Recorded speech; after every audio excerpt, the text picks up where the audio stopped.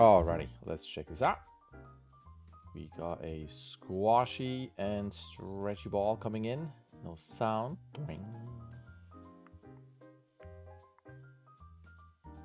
He's exhausted. Whoa. Nice. Okay, cool. There's nothing at the end there. Okay, probably just cut it out right after that. I think the general impression that I have is that it's a bit strong in the squash and stretch, and sometimes the timing is just a bit even. So by that I mean, if we check here, and this might be the way you set this up. So when the ball comes in here, see if I can it goes out the other way. If you look at the size of this ball and then you stretch it, it would be thinner. This seems like an overall scale where he gets fatter, if that makes sense. You know what I mean? If you look at, that's the size and then that's the size there. It would be, it can stretch, but it would be a lot thinner. And I'll probably wait till the end. To me, it starts to grow a bit too soon. And then here it's okay, but then again, this is too thick there. So here it's different. It gets a bit better through there. Hold on. Did I change the timing? Yes, it's twice as fast. And then there's some moments where you come in here for a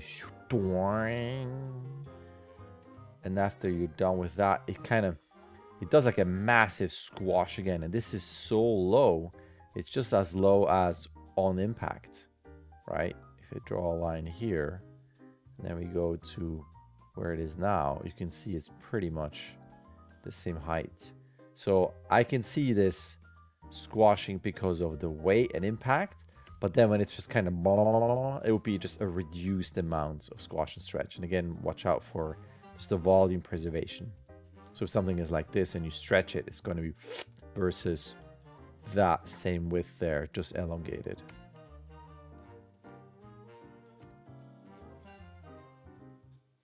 And then watch out, you got some moments where the ball and the tail just kind of freeze, right? If you watch this and boop.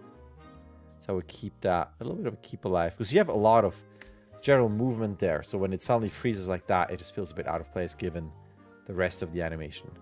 And then in terms of the timing, that's pretty cute. I like that because you have good of contrast of height, I think, right? You're a bit this high. Yeah, just high enough in terms of difference. And then when you do this, it goes and it's cute. Like I like that, going back fast for contrast there. And but then here, given that it's such a big jump, to some degree, it's high enough, right? I would probably hold this squash just a bit longer with a slight, you know, like the last 10% squashing and leaning forward. And then you go out. So right now you're going forward and go.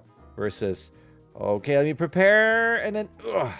And then I will probably, watch out for your hang time. I will probably, by now, like this frame, this is for me 188. I'll go probably a bit higher. So basically you want to, just kind of, that hang time and drop, just kind of stylize that moment a bit. Like hold that a bit longer, and then it drops. And right now it feels more like up, up, up. It feels always a bit even. So if you can do a bit of a something like that, where you just kind of hold that timing and actually don't do what I just drew because it's the same height. Okay, you're good here. That's different.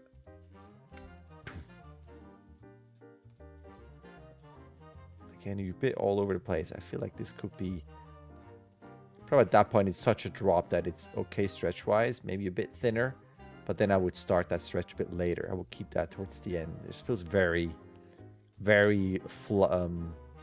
I was going to say flubbery. And even here, the bounces after that, it feels a bit like 1, 2, 3, 4, 5, 6, 7, 8. It's not quite that precise, but it has a bit of an even timing sense. It could be, okay, that was something, and then let's try again. Oh yeah, last one, tired. I mean, like give it as a bit more variety in the timing. And again, this feels like we're too thick here on those stretches. Like that especially feels fairly similar to this in the width there. So watch out for that. And in moments like these, it's almost too squashed. And then it's probably also because of the rig. Like this feels like, well, the tail has been squashed as well now. And I would keep it just to the body, and the tail is just there hanging around. But that might be an issue because you can see this here, how thin they are here, the tail pieces, and then suddenly how thick they are. Probably just something of, I don't know if you're using a rig or the little parenting thing of your own spheres, because you have rigs, and then you could just add your own tail to that potentially. And I think something here, there's in terms of like a weird quote unquote acting thing, but if it's that, you know, it's like even here could be a little bit of pause, and then he tries again, and then oh, that's the last one.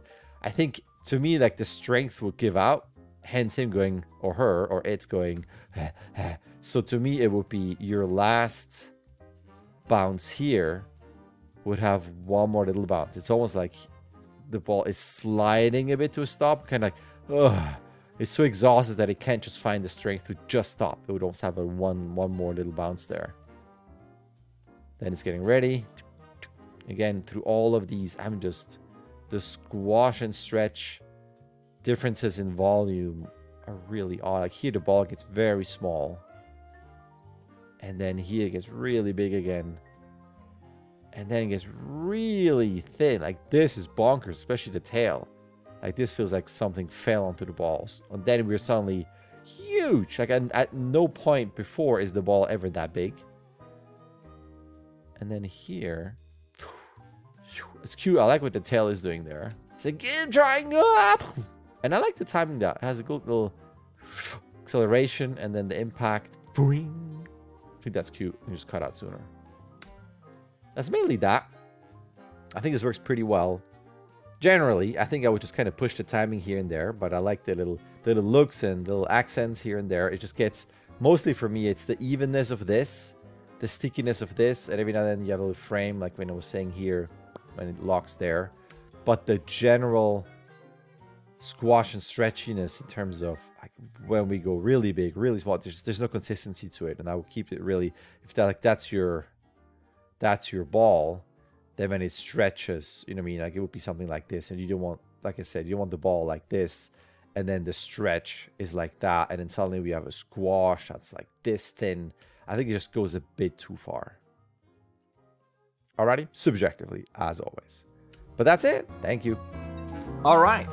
There's an email. You can sign up. You can start whenever you want. You can submit whenever you want. You get 16 submissions. Either way, a like and subscribe would be awesome. All right. Thank you.